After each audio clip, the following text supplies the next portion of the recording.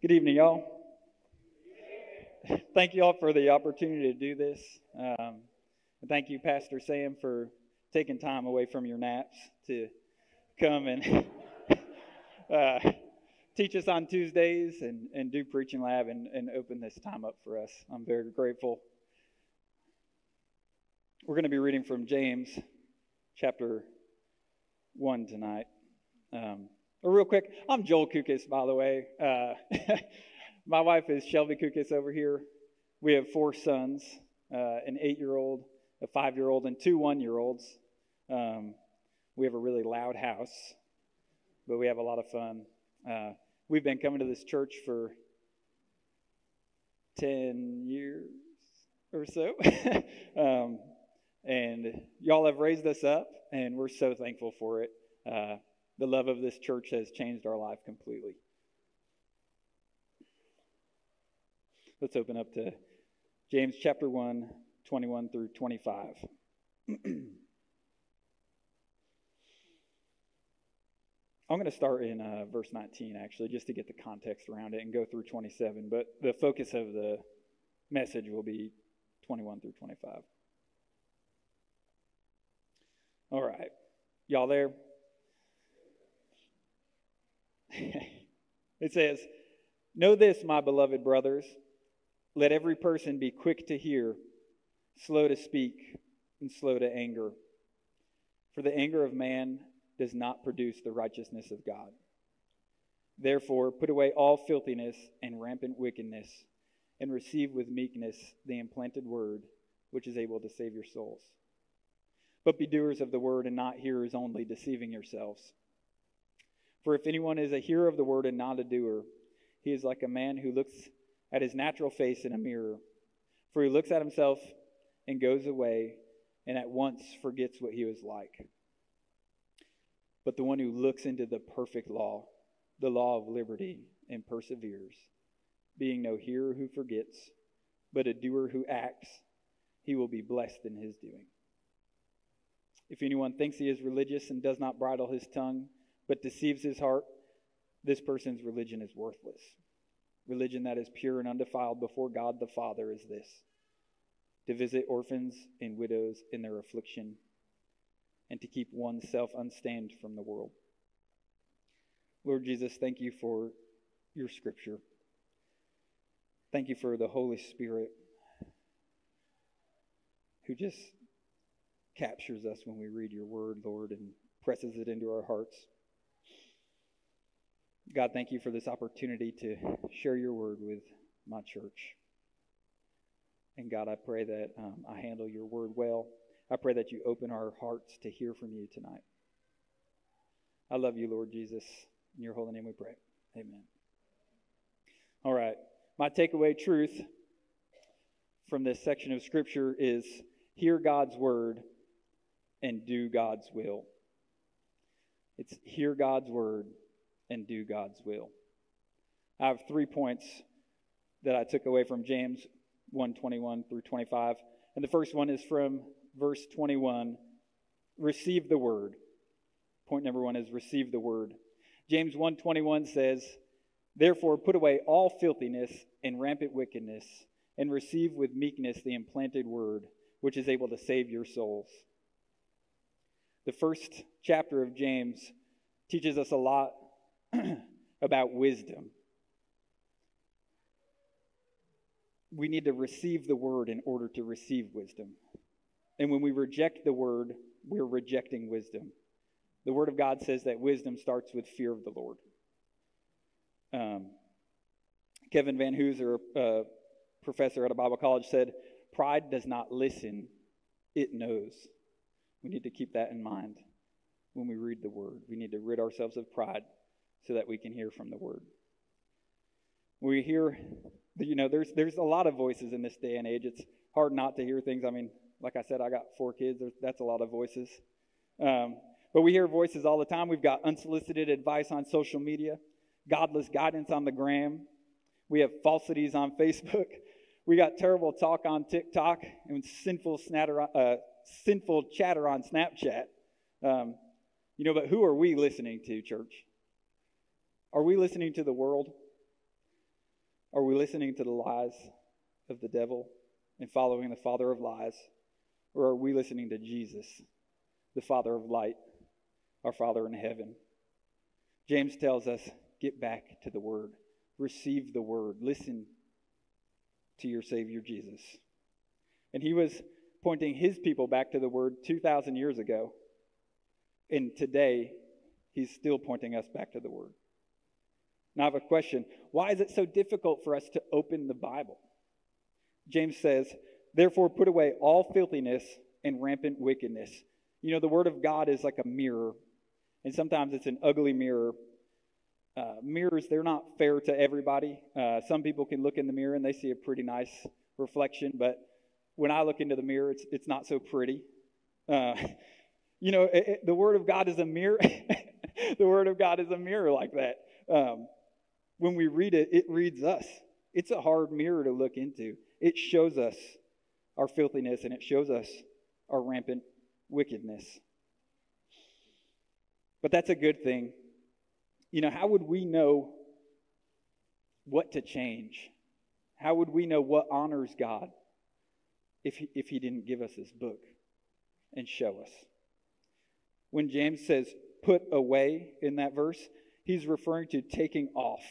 And the words that he uses are to paint a picture of taking off a garment of clothing, like a dirty, filthy garment of clothing. And he says receive. That word receive is in the same manner, paints a picture of taking a new garment of clothing and putting that on. You see, Shelby and I have a farm, a small farm, and some days I'll go out and I'll work on that farm, and I really enjoy doing that. But I usually get filthy.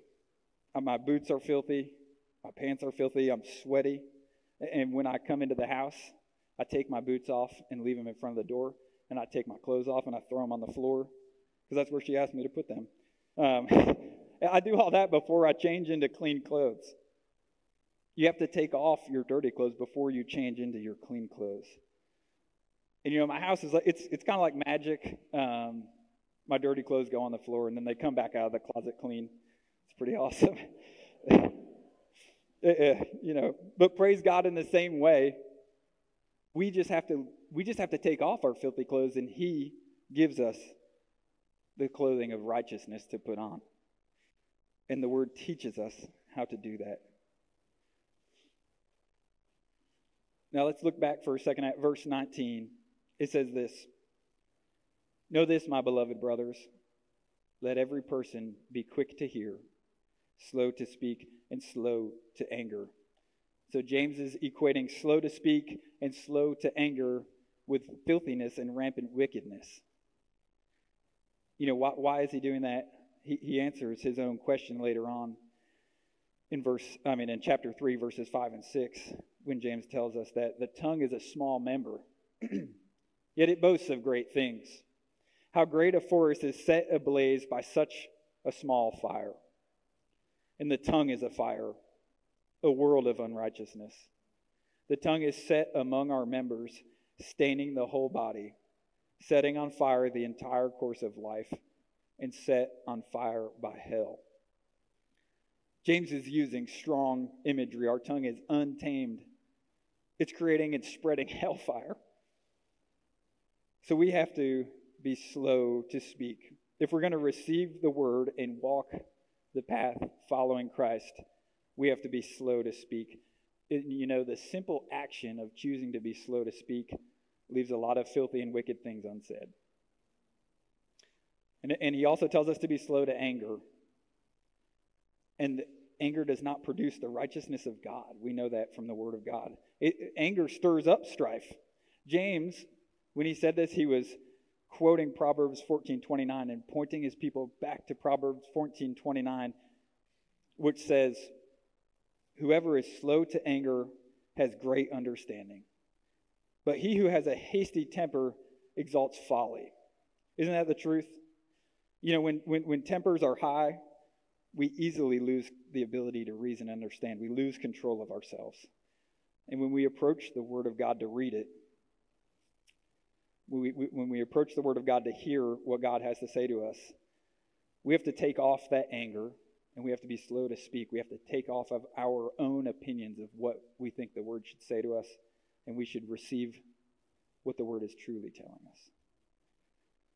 When James says, therefore put away all filthiness and rampant wickedness, remember, put away in this verse is meaning literally to take off like a piece of clothing.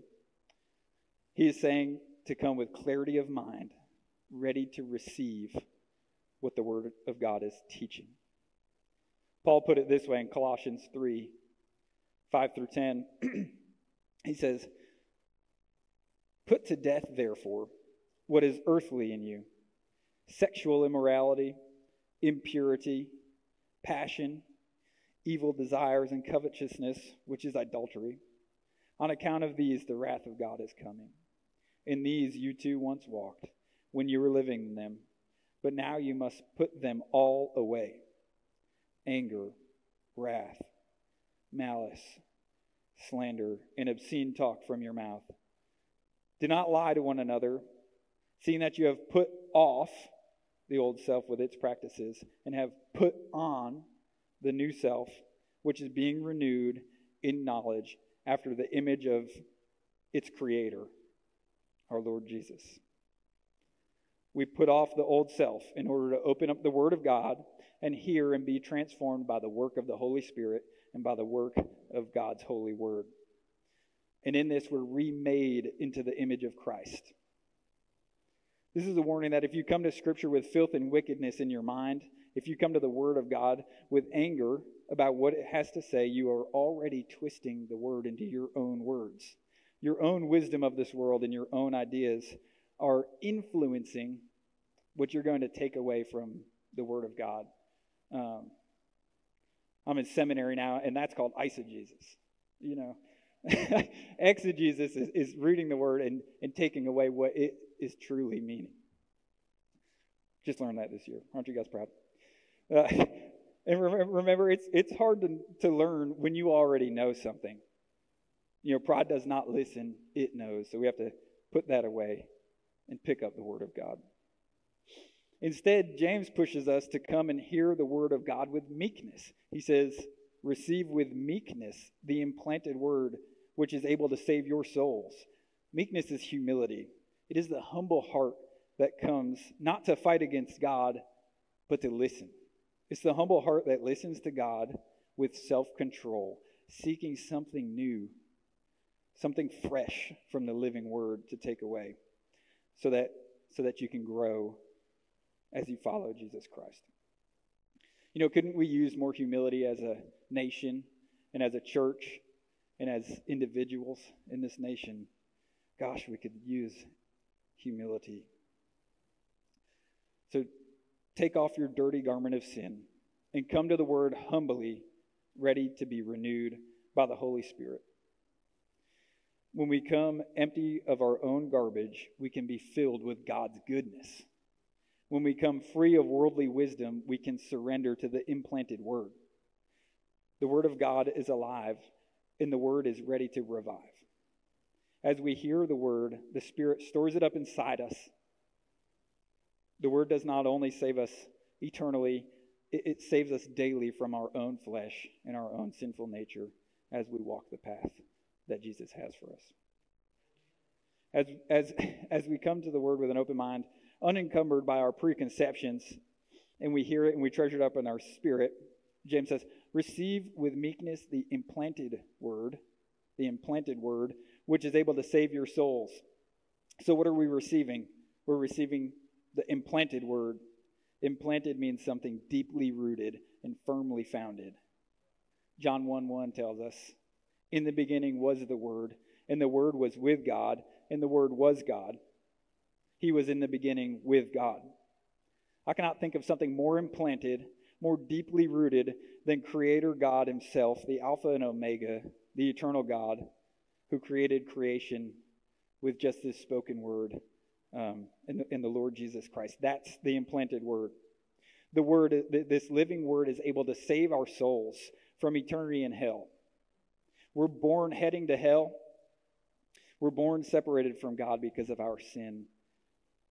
But God gave us a way out. The implanted Word, the Lord Jesus Christ, He gave us a way out of hell, and He gave us a way into heaven. We start our eternal relationship with God our Father the moment we receive Jesus Christ as our Savior. And then he starts working in our hearts. And you know, if you hear him knocking, then turn to him and accept Jesus. Let him rescue you. And I want to tell you, at the end of this service, I'm going to ask that anyone who isn't saved would come forward and accept Christ. You know, I sat in Sunday night services, and I went to Wednesday night services, and I wasn't saved, so I know that somebody out here isn't saved. And the Lord Jesus is calling you and has been calling you. You can be in church and not be saved. But don't just come to church tonight. Come to Jesus tonight. As followers of Christ, when we come to the Word, it continues to save us. It delivers us from temptation. It saves us from ourselves. The Word of God brings us closer to God. It's a lamp to our feet and it's a light to our path.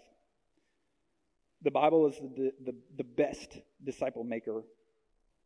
It's important for each of us to have a mentor, but it's more important for each of us to be reading the Scripture and being filled with the Word of God.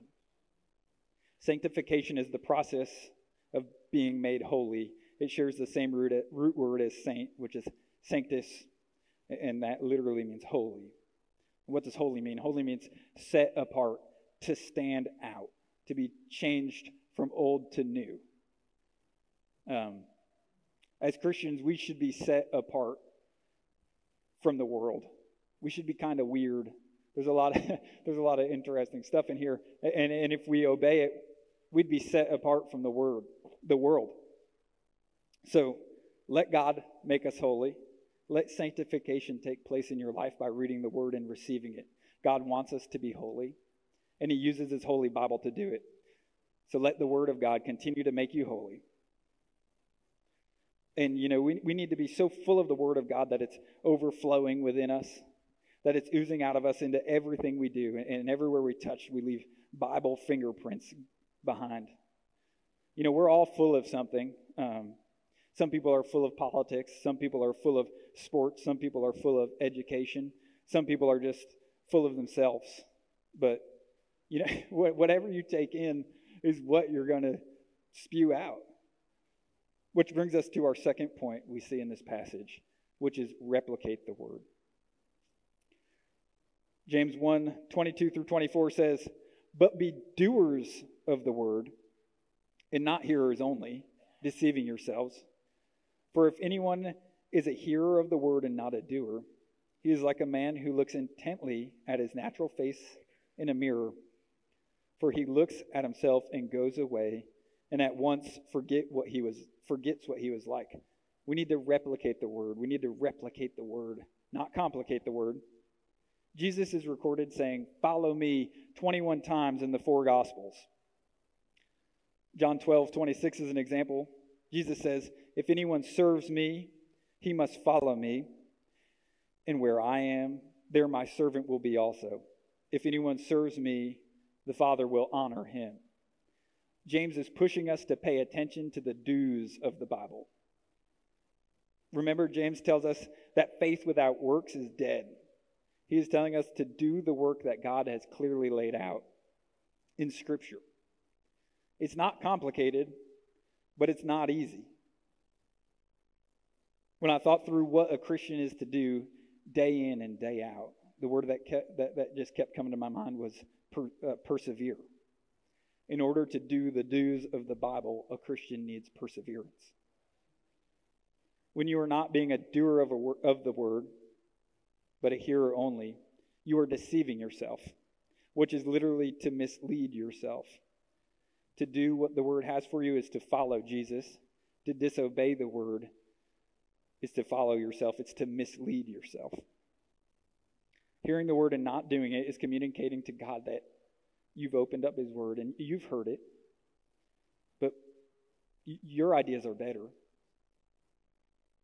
You've heard His word, you've heard His thoughts and His desires, but your desires are more important than following His desires.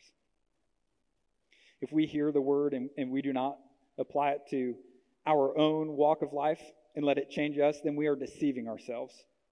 We're deceiving ourselves into thinking we have true religion because we have studied Scripture in and out. In verse 23, when James says, look intently, it means like truly study closely.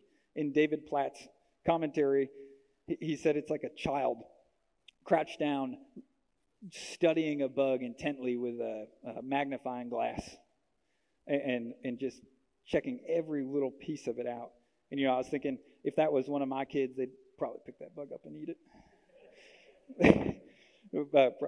That's probably true. And maybe David Platt's kids are smarter than mine.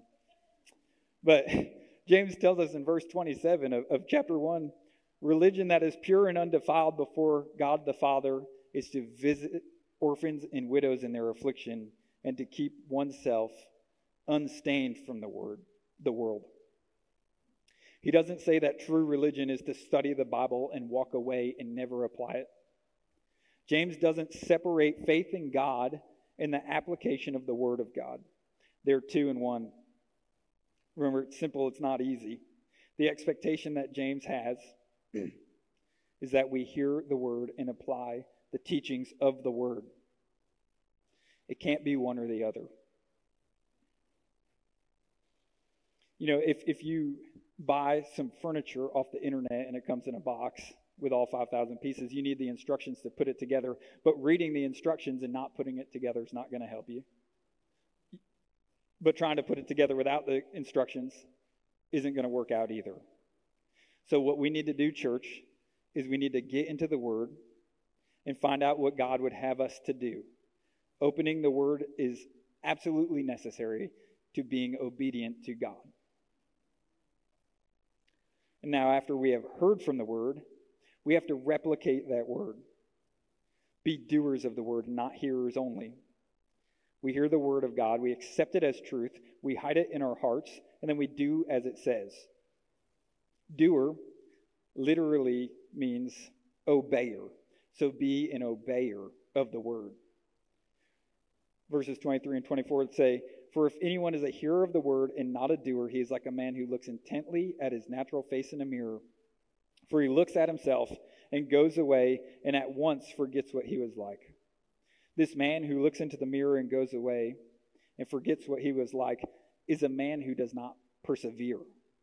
He looked at the Word, he heard the Word, but he did not truly hear it. After hearing the Word, he went away and chose not to do it because doing what the Bible asks us to do is difficult.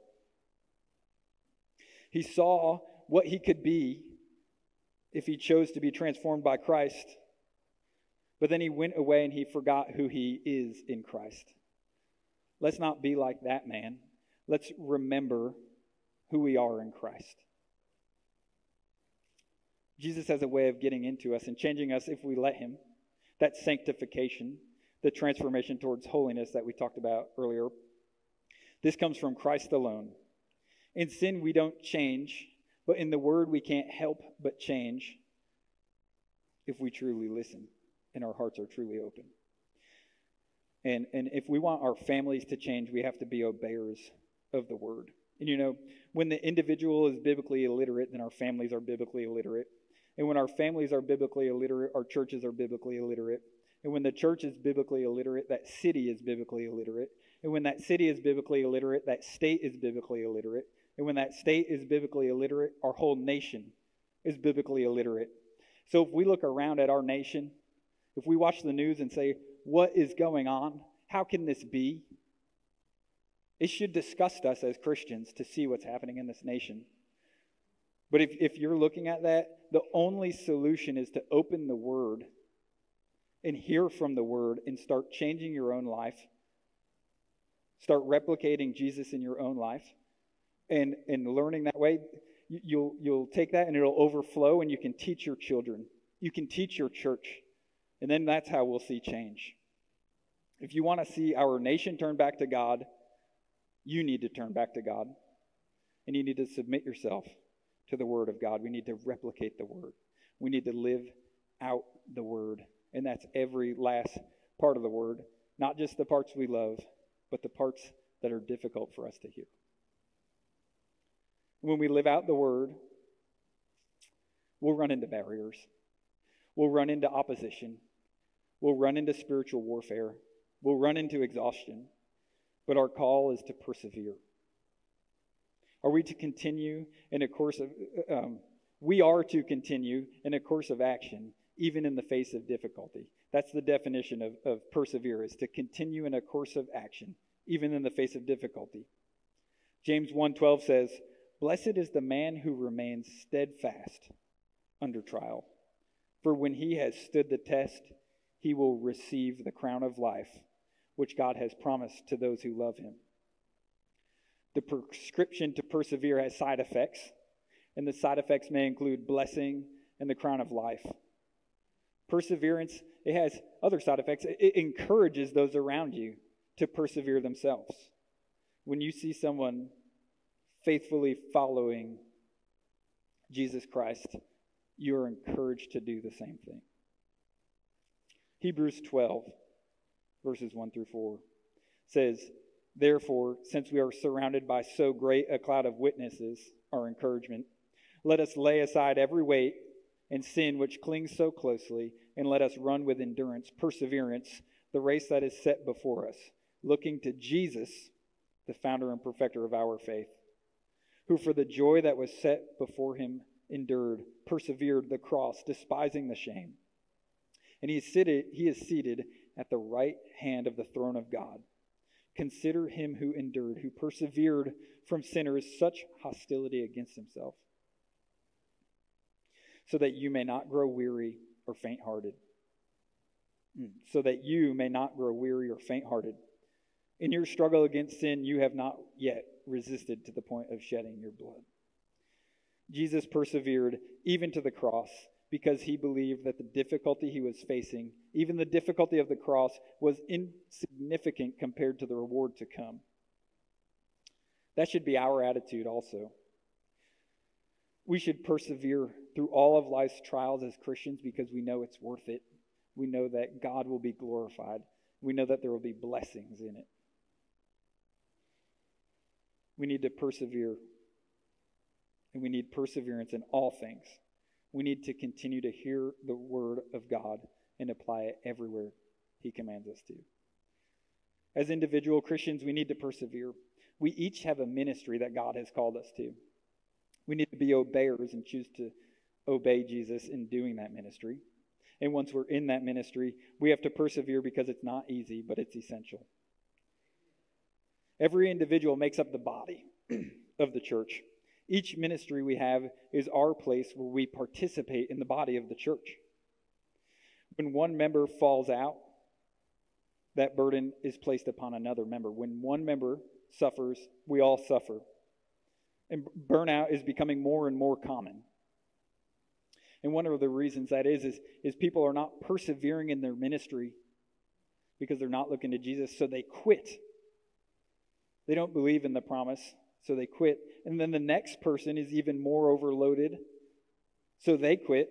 And on like dominoes, people get burnt out and they fall down because one person couldn't persevere. So as Christians, we need to persevere in our ministries, and we need to persevere in sharing the gospel with others. To me, this takes endurance for me. I don't like rejection. And you know, when you share the gospel and it's rejected or brushed off, it can become heartbreaking.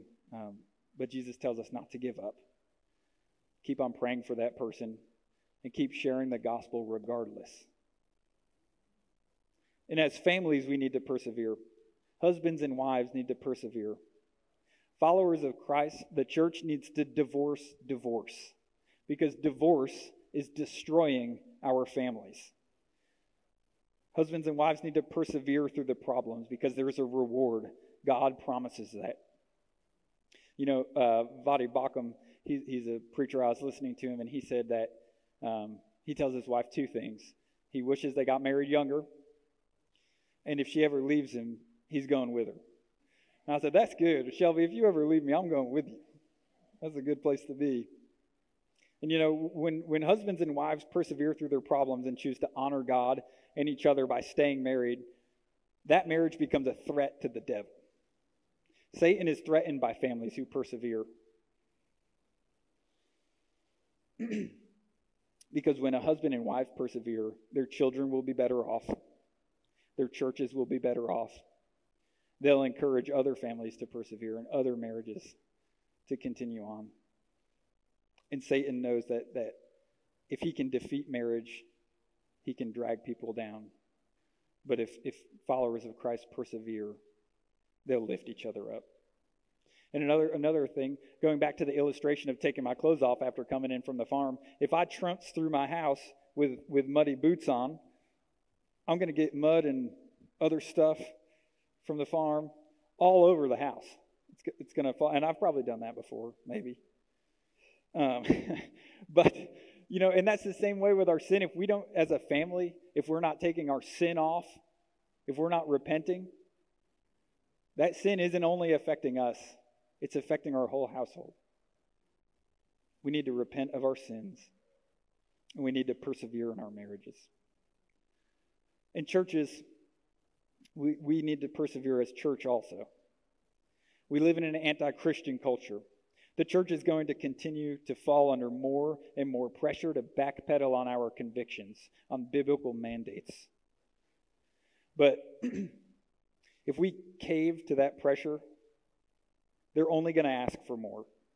And then we're just going to continue stepping further and further and further and further away from the Word of God because we failed to persevere in one place. So the church can't jeopardize the Word of God because of the whims and the whining of man.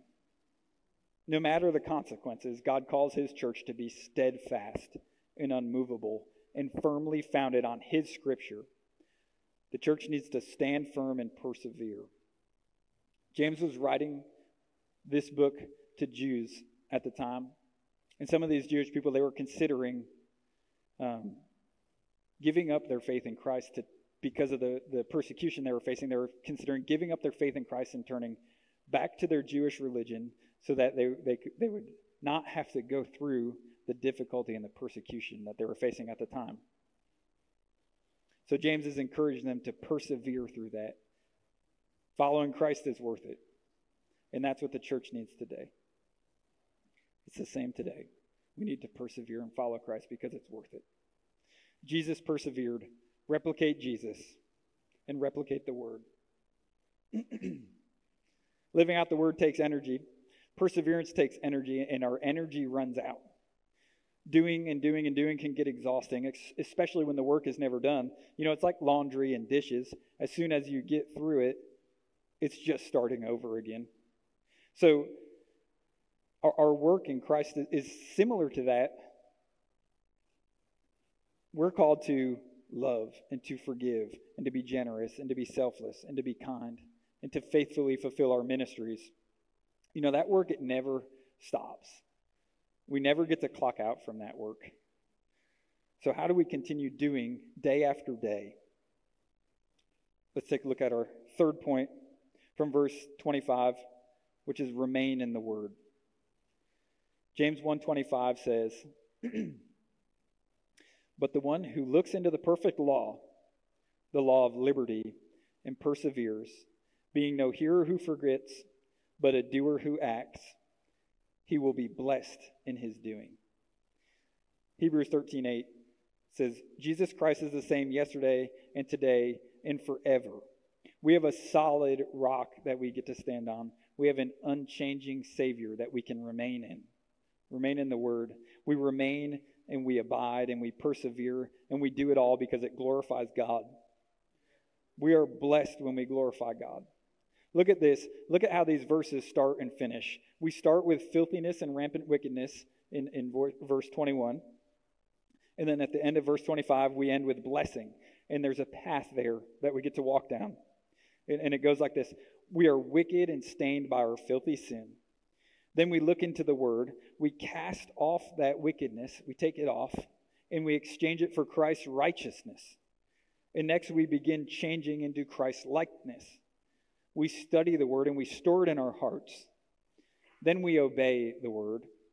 Jesus strengthens us in our obedience. And then at the end of the path, we find blessing from God. when we see God at the end of the path, he says, well done, good and faithful servant. But praise God, he doesn't leave us alone to fight our way through. He says, but the one who looks into the perfect law, the law of liberty. What is the perfect law? Is it the Torah? Is it the law of Moses? But it's not so much a what as much as it's a who. The perfect law is the fully accomplished law. It's the finished law. It's the fulfilled law. And who fulfilled the law? Jesus Christ, our Savior, fulfilled the law. And what is the law of liberty? Isn't that law and liberty kind of an oxymoron? Is it laws or is it freedom? Is it freedom or is it laws? I don't know. What it's telling us here is it's freedom from slavery. It's the law of liberty. It's freedom from slavery. We're born slaves to sin. John 8:34, Jesus says, truly, truly, I say to you, everyone who practices sin is a slave to sin. The slave does not remain in the house forever. The son remains forever. So if the son sets you free, you will be free indeed. We're born slaves to sin, but Jesus Christ frees us from that slavery, and we get to become his servants, we get to become his friends, and we get to become children of God. And James says, persevere. So after we submit to Jesus, he tells us to persevere. That is to be faithful to him day in and day out. That is to choose him over every idol that comes our way. That is to not get choked out by the weeds. It's not getting choked out by the worries of the world, but it's to continue steadfast. We are to abide in him, remain in Jesus Christ. When we face the trials and the temptations and exhaustion and frustration, and when we just want to give up, God tells us to persevere. I mean, that's a lot of pressure if you're on your own. That's a lot of pressure, and that's why you don't do it on your own. And praise God, we're not on our own. James doesn't end there. He doesn't put a period under, beside persevere and say, good luck, everybody. No, there's more. So let's read it one more time in its entirety. But the one who looks into the perfect law, the law of liberty, and perseveres, being no hearer who forgets, but a doer who acts, he will be blessed in his doing. Remember, a doer was an obeyer. Doing in verse 25 is obeying. And it's obeying what? It's obeying the word of God that he has heard. So to be blessed is to receive divine favor. And when we put it all together, James is telling us, when we choose to follow Christ and be obedient in his word, he will be with you. He'll be beside you, and he will be blessing you along the way in your obedience to him and to his word. So we can praise God Almighty for the cross. We can lay all our burdens down at the foot of the cross because we have Jesus, our Savior, who didn't stay on the cross. He didn't stay in the grave. He rose again. Hebrews 4:15 and 16 says, for we do not have a high priest who is unable to sympathize with our weakness, but one who in every respect has been tempted as we are, yet without sin. Let us then with confidence draw near to the throne of grace, that we may receive mercy and find grace to help in the time of need. Jesus walked through every trial and every temptation, and Jesus persevered. So because of his perseverance, because of his strength, we can draw near to him for his mercy and his help when we are in need. Jesus will carry our burdens for us if we let him. Jesus will bless us as we walk in obedience to him. He'll strengthen us, and he'll give us the ability to persevere. And he has grace for the times when we slip up. Praise God for his grace. So that's why we remain in the word, because it's where we find strength to replicate the word. Follower of Jesus, what we need to do, we need to repent daily. We need to read Scripture daily. So that's lay aside the dirty garments. Receive the word. Repent daily. Read Scripture daily. Lay our burdens down at Jesus' feet and live out a God-honoring life. And do it through the help of the Holy Spirit. Don't do it alone. Don't try to do it on your own strength. You won't be able to. But Jesus has come for us so that we can persevere. Receive the word, replicate the word, and remain in the word. If you have never received Christ, please come forward. Put your faith in Jesus. There's nothing like it. He'll change your life. You'll be able to soak in his love. You won't be able to go back after you receive Jesus. Lord Jesus, thank you for this message that you've given us tonight. Lord Jesus, thank you for your holy scripture that we get to have. God, you didn't leave us here stranded, but you came back. You came back to save us from our death. God, you're so good. Thank you for your grace, and thank you for this opportunity, Lord, to share your scripture with these people. God, may your name be honored and glorified in all of our worship. In your holy name we pray. Amen.